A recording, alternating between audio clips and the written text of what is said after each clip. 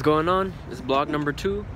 This vlog is basically just going to be the story, but I don't want to make it just that because it's going to be boring. Unfortunately, I can't show you guys too much because whatever I make, I give it away, and the only things I'm working on right now are like people's pants, and there's nothing really interesting about that. So I guess the only thing I could show you guys is probably like the cushions I made for my car a few months ago.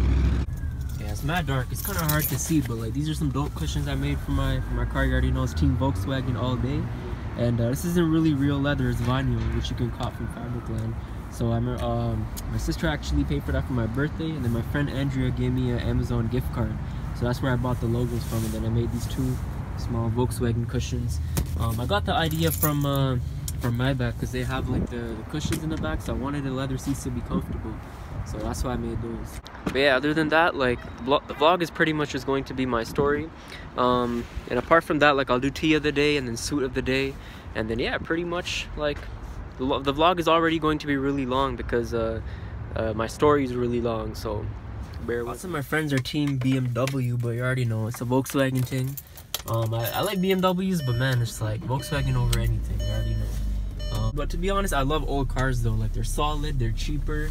I'm an MK4 guy, you already know. But yeah, it's supposed to rain tonight, which I love. Like it's literally my favorite weather. I love when it rains. Not really when it's cold, but yo, rain is rain. You know what I mean? When the snow comes, I'm not going to be a huge fan of that. But you know, the colder weather is always nice because you get to enjoy tea more. Like tea time is more like, you know, if it's really hot out, like it's not. I mean, I'm still having tea, but it's like, you know, it doesn't give you that warmth and that relief from the cold. I'm supposed to even do any cautions for NACS, and then, you know, York man's already hit me up, and now some other girls hitting me up. I don't know what university she's from, but you already know it's almost costume season. January's coming up. That's what I love about winter. Like the wedding alterations do get dry, but then it's dance costume season, so you know it's gonna be lit. So hopefully I vlog, you know, it's gonna be interesting because you guys will get to see all these different types of costumes. I might show you guys how to even cut some of them. Today's tea of the day is this chamomile tea. So why I love this chamomile tea is because a lot of chamomile teas that you find in stores are always mixed with something, but this is like, I'm not sure, there's probably way more that are just 100% pure chamomile, but this is like, I don't know, I fell in love with this when my mom bought it a long time ago from Winners, and you know, she finally found this again after like a year or 2 or 3 years from Winners again. So like, as you can see, it's 100% pure chamomile, so I love this stuff, you know. Well, the benefits of chamomile, there's numerous benefits. You know, the thing that it's actually known for is to relieve stress and make somebody calm. I take it usually before bed. I used to drink it before bed every day at one point. But yeah, it definitely does make you a little drowsy. It makes you calm, you know, it's kind of just gives you a serene vibe. Apart from that, I know it has benefits for anybody with stomach issues. You know, it's all, you know, it's good for that stuff too, and it has a lot more benefits from what I know. So you know, I'm not gonna get too much into it, but trust me, this brand, the English Tea Shop brand, they have really good chamomile tea. Customer time, you already know, man's gonna come through, pick up their pants and things. So this is the suit of the day. So yeah, basically a lot of you already have seen this. I made this suit like ages ago when I wasn't even that professional.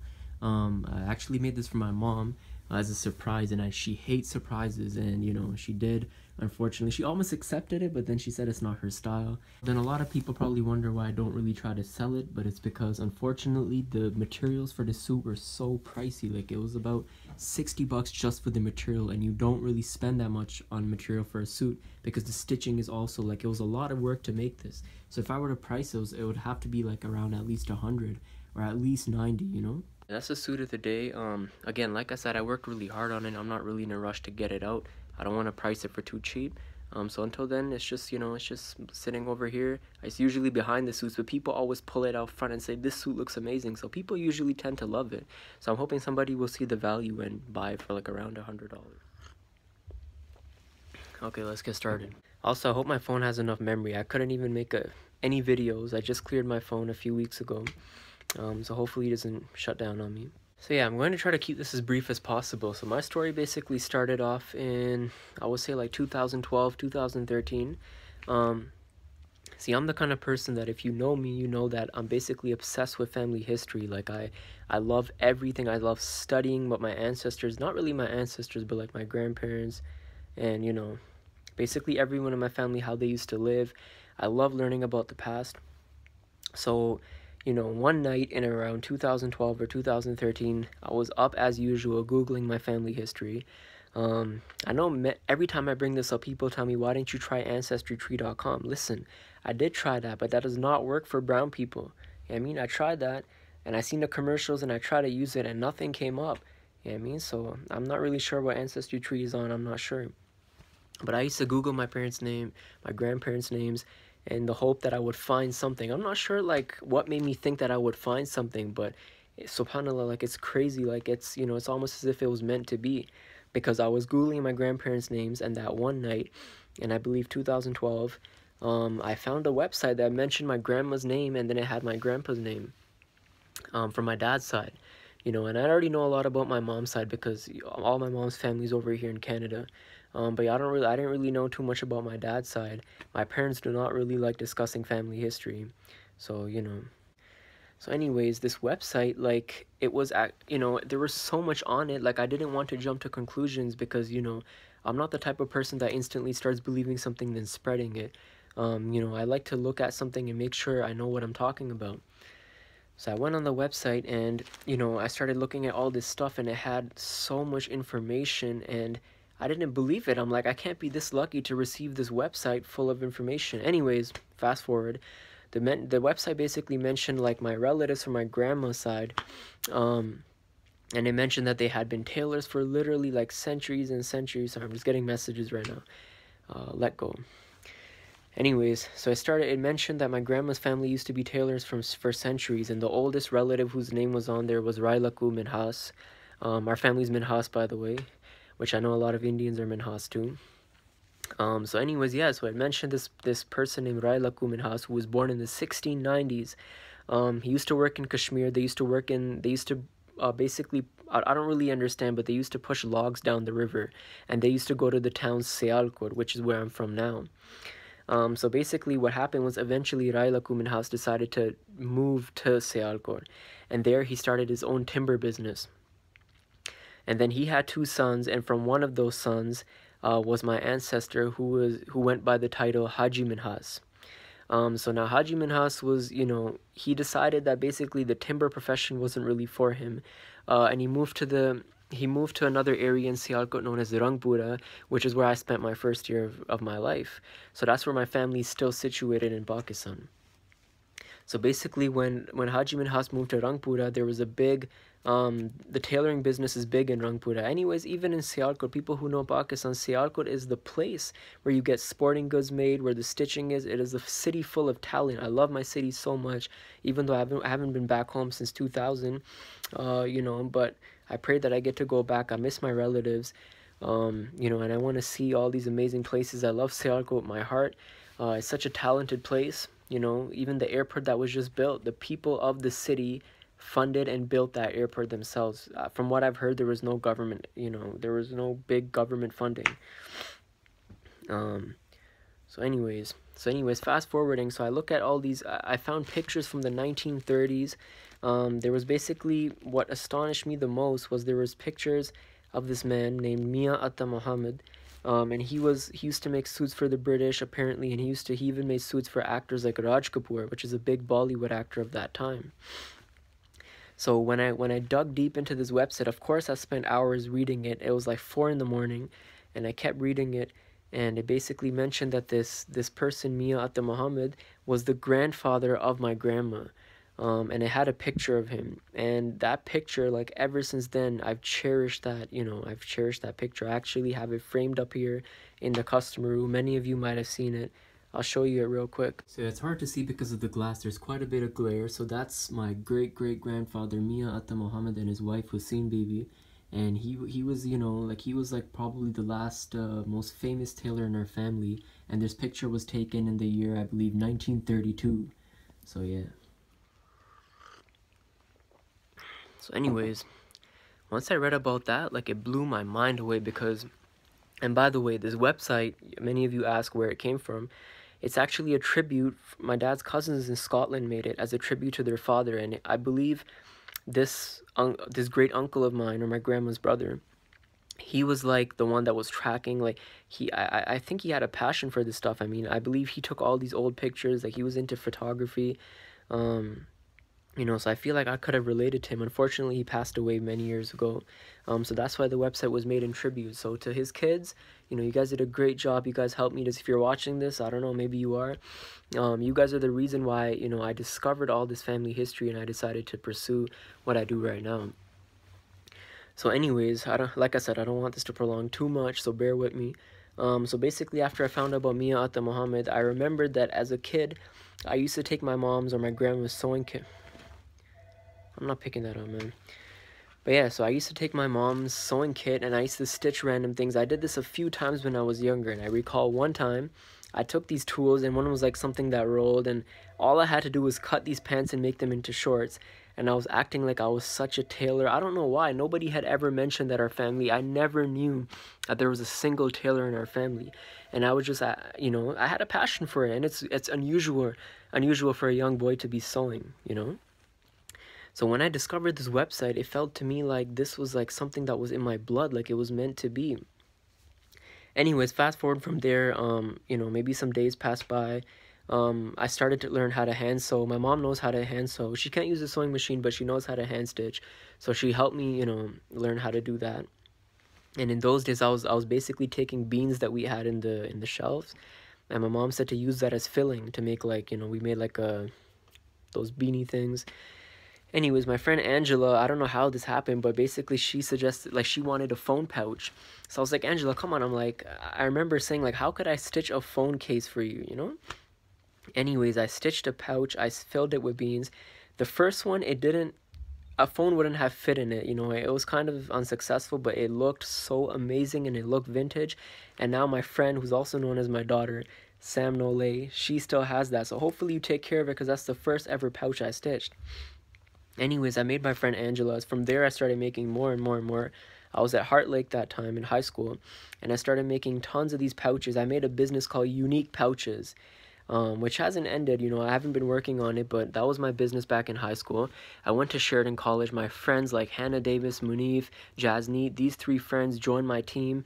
You know, it was crazy. It was my dream. It wasn't their dream, but they became a part of my dream. And, you know, they helped me push the business forward.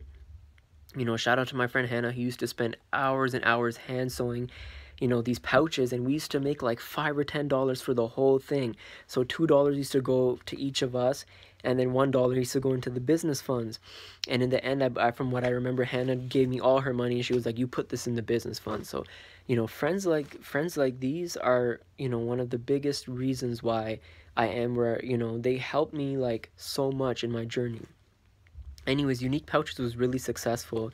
We carried on in 2014, I believe 2015. But eventually, you know, I started thinking to myself, like, this isn't what my relatives did. They didn't make, you know, laptop cases, phone cases. They used to stitch like clothing. They were cloth merchants. So, you know, I thought to myself, and the money was like, it was very little money for a lot of intensive labor. So basically I decided, like, I was already fixing some people's clothes, so I decided that I would, you know, start working on clothes. And my aunt from Denmark, who's like a really, you know, she loves sewing, she's so good at making clothes, she was visiting Canada.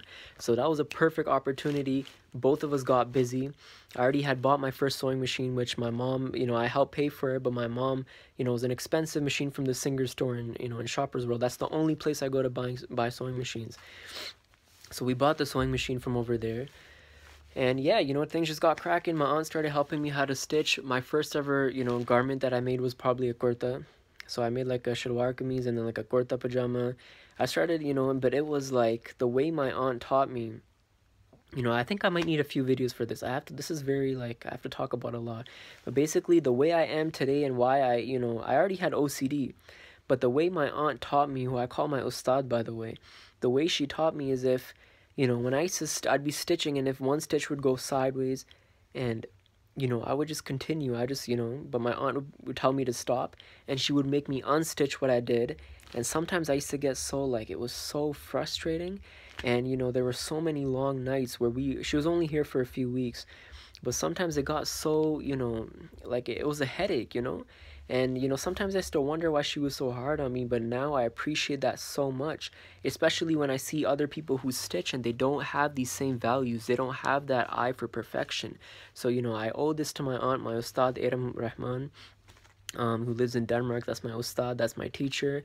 And I always tell her, like, if you come to Canada, our business can be booming. Like, you're the one that taught me, you know, you should be out here. Anyways, guys, I really don't want to get sidetracked, which I guess I'm not really being sidetracked. It's just a long story. But anyway, so from that, you know, my aunt left. And then after that, actually, I started my business, Chuktai Tailoring, which many of you guys know today. It's just my last name and tailoring. Unique was different. The reason Unique Pouches was named Unique was because my first name, Farid, in Arabic means unique, or something odd, or something unusual, which describes me. So I named it Unique Pouches. Chuktai Tailoring was more, it was based on my family. By the way, not only my grandma's side, but my grandpa's side were tailors. Thing about my grandpa is his family had came from Gujarat a few years before, so they haven't been in Sialkot from centuries, but they've been tailors for ages too. The only thing is I didn't find a website, you know, about my grandpa's family, but you know, I know like my great grandfather's name and all that, but I don't really have any pictures of them. But they were both, you know, both of the families were tailoring in Sialkot. So anyways, after my aunt left, you know, I decided to start a business, Chuktai Tailoring, and that was in 2014. And you know, the first year was, you know, obviously was very dry. My friends used to give me an order every now and then, but I mean, it was going very slowly. Anyways, from there, maybe the second year, I'm not sure, I was basically in the car going to my friend Sean's birthday dinner. And I remember all these things, bro. Sorry, I'm starting to get allergies. But I remember all these things. I was in the car with my friend Aveline and another friend. And you know, we were basically just like headed to Boston Pizza, and I got a call from, because I had a Kijiji ad, and at this point random people started coming to me for alterations. You know, there was times where I would mess up, but I would learn from my mistakes. I started building more and more customers. My family started seeing that this business was actually going somewhere. Anyways, I get this call. It's from a girl. I'm not going to say her name. I don't really like, you know, I don't think she will even watch this. But basically she was part of the dance team Shiamak Toronto, from one of the teams. And she said, you know, we need a tailor to get dance costumes made. I'm not sure at this point if I had even done dance costumes. Now, like, I'm known from, you know, because I do dance costumes. I did them for York Knacks, Waterloo Knacks, Ryerson Knacks, Shiamak Toronto. I made costumes recently for the choreographer Reshmi Chitram from Reshmi Network. But basically, yeah, like, I just, you know, she called and I just grabbed the opportunity. I believe the first order was like about, they basically had to make a whole bunch of pants or pajamas, just simple white pants, for their dance team, for I believe the Mississauga team. So I went to take measurements at the, you know, in Brampton, and I made them, you know, all these pants, and, you know, I'm not going to get too much into that, but that was my first order for Shiamak. And if you don't know Shiamak, basically the founder, he has teams in every country, and like in Canada, they're in Vancouver, there's in Toronto, there's tons of teams, and the founder, Shiamak Davar, he choreographs for Bollywood, so he's worked with like everyone, you know. I think he's working with Varun right now, maybe. He sees Shah Rukh Khan all the time. So this was big for me, you know. This was huge, like making costumes. I made for them. These were the retro style costumes. A few of these, the girl ones, a few of them were made by my seamstress Sherry. So shout out to Sherry, you know. But other than that, yeah, like I try to do all my work myself. But you know, sometimes I need help, and it's always good to get help from other people. But yeah, that was one of the orders I did for them later, because they had became valuable customers. Anyways, that costume order was really big for me. After that, you know, I never imagined myself working with dance costumes, but, you know, suddenly I started doing them for different teams, and then I got really into it. Like, it got so interesting making all these dance costumes. My biggest order was probably from Waterloo Knacks. I did that in 2016. For 2017, I did York Knacks and Ryerson Knacks. But I made costumes for like so many of these teams, like it's crazy now to even think about. But yeah, like a lot of people that might be watching this know me because they've only came over here to Chuktai Tailoring to get dance costumes made for me. So it's crazy, you know. Anyway, so yeah, you know, my business just started. This is the third year right now. But even the second year was really slow. I was working at Kitchen Stuff Plus until March. But you know, I'm not trying to make this a religious vlog. But, you know, the facts, you know, facts are facts. Basically, this April, I decided for the first time ever, to, you know, sit down and pray that my, you know, after Salah, I pray that my business gets more busy. And April ended up being my busiest month without, like, I don't think I made any dance team costumes, so there was no big order. But there were so many people coming in that my revenue went, like, you know, I wasn't even making that much money from my job. So, you know, after that, like, since now, there's months that are very slow. There's months that are very, you know, busy. But, you know, and then sometimes, like, for people who watch my Snapchat, you know that my customers can sometimes give me the hardest time. I can spend hours and hours stitching something, and my family sees me doing this, and then they see me, you know, having to argue with customers, and, you know, it can get so hectic sometimes to the point where I feel like I hate what I do. But the fact that I have such a passion for it, and the fact that, you know, I don't want to let this legacy go. I feel like I'm carrying a torch. Basically, this, you know, there's so many different facts I forget to mention, but I don't know if I mentioned this, but basically tailoring was in our family for centuries, but it's basically, from what I know, I don't really know of anybody who's tailoring in our family right now. Maybe back home there's a few, but I don't think so. Like, even back home, you know, a lot of my cousins and stuff, they have really nice jobs. They work in offices, mashallah. They're doing it big. So, you know, my grandfather wasn't a tailor, my dad's not a tailor. So when I found this out, you know, like, people were carrying this tradition on since the 1700s. And for it to die, like, me being me, I could not let this die. So even if I hate doing what I do some weeks, you know, I want to give up so badly. But I'm not letting this go, and I'm going to continue to carry this torch. You know, who knows? People say I go through phases. You know, many of you know I used to spit. I used to be a rapper. I used to do short films. I used to do crazy. And listen, don't judge me. I know there was an era when everybody was a rapper. I was not one of those. See, I used to write lyrics when I was a little kid.